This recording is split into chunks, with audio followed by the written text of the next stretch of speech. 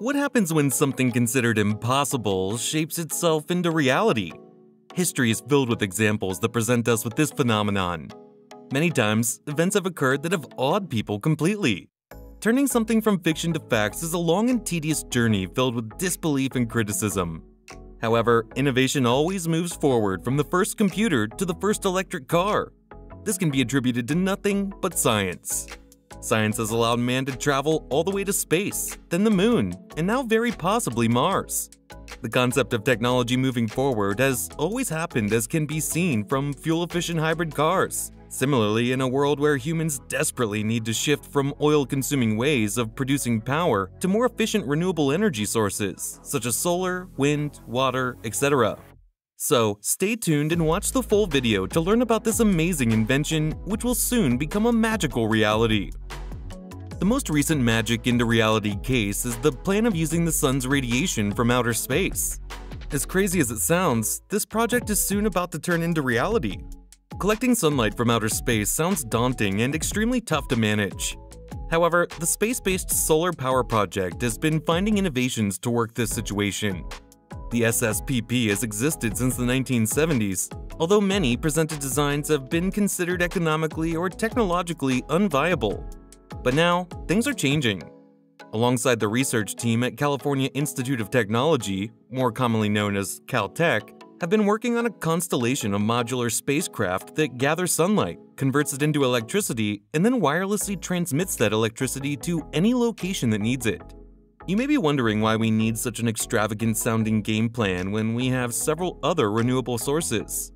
However, there are several advantages to this extraordinary innovation. As you already must be aware, solar power is the concept of converting energy attained from the sun into other forms of energy. In layperson's terms, space-based solar power is the idea of harvesting solar energy from the sun using solar power satellites in space and transferring it to Earth. Its benefits include the potential for almost no darkness, a higher collection of energy due to the lack of reflection and absorption by the atmosphere, and a better ability to orient toward the sun. Due to the presence of such technology in space, human factors such as theft or destruction can also be negated. Moving on, harvesting energy from the sun can be slightly hard to imagine.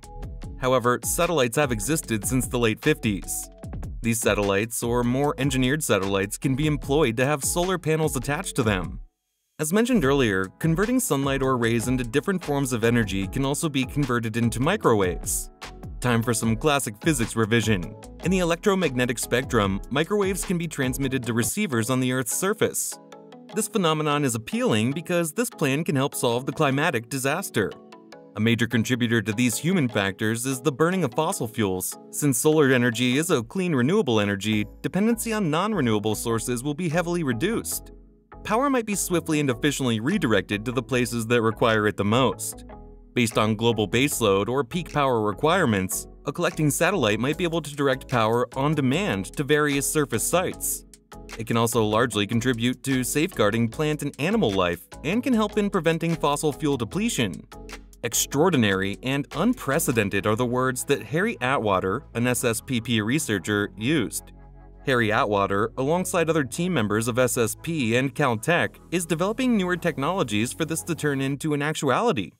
Photovoltaics, which are basically the heart of a solar panel, are the materials that convert solar energy or light into electricity. The joint research team is developing ultralight high-efficiency photovoltaics that is compatible with an integrated modular power conversion and transmission system and tailored for space conditions. However, alongside these significant developments is the problem of cost or economic viability. The expense of space missions and the quantity of material that would need to be launched are two issues with the solar panels in space concept. The research team, led by Ali Hajimiri, a professor of electrical engineering at Caltech, is creating inexpensive, portable technology required to transform direct current electricity into radio frequency power, which is used to transmit signals. This power will then be sent to Earth as microwaves. Moreover, as we already know the need for cheaper and inexpensive technology, the safety factor remains. How safe this is can be slightly hard to explain and harder to grasp. Thankfully, we have scientists like Hajimiri. According to Hajimiri, in the case of malfunctioning or if damage is done to the equipment, it will be immediately shut down and cease to process, thus saving further equipment from collateral damage. He has also stated that surface non-ionizing radiation is considerably less dangerous than exposure to sunlight. Additionally, the microwave beam will be designed to not harm wildlife, especially birds.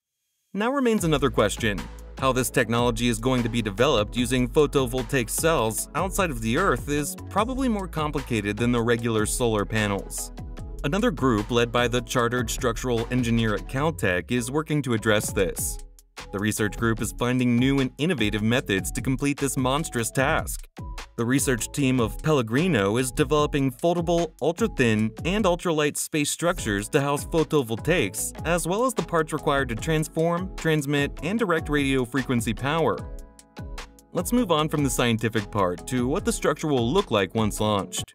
So far, since this has not turned into a reality, we have the proposed intention of the research at SSP and Caltech.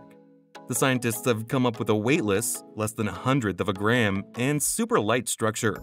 The main design would consist of a 4x4-inch tile coupled with thousands, if not hundreds, of other tiles to create a giant flying solar panel that can measure up to an estimated 5.6 square kilometers of area.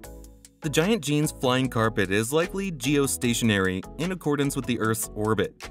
This is done because a significant benefit of placing a space power station in a geostationary orbit is that the antenna geometry remains consistent, making it easier to maintain antenna alignment. Naturally, with such an aspiring project, you guys must be curious about the progress on this. Currently, several prototypes have been developed.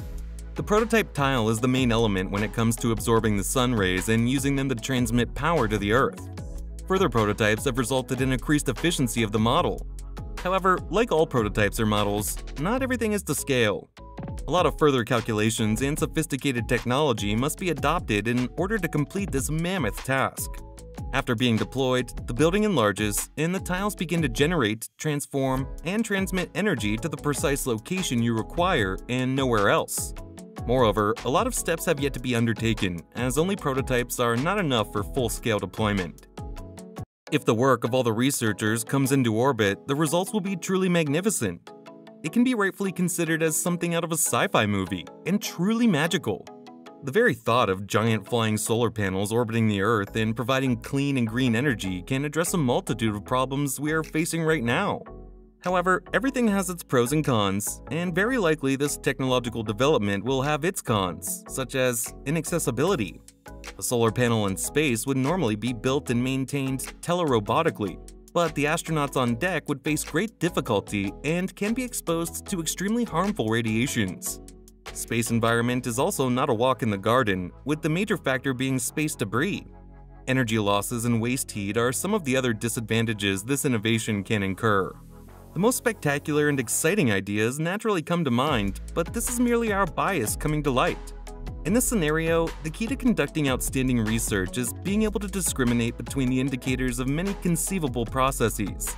According to Hajimiri, these panels are going to be extraordinarily quick since the energy is only being directed electrically using a focusing array with no mechanical actions involved. The conversation about energy, which was previously thought to be limited to sustaining life on Earth, now encompasses space travel as well. This is all the time we had today, but there are a lot more things we need to tell you people. So if you want to be updated on all of our upcoming videos, why don't you guys subscribe to our channel and click the bell icon.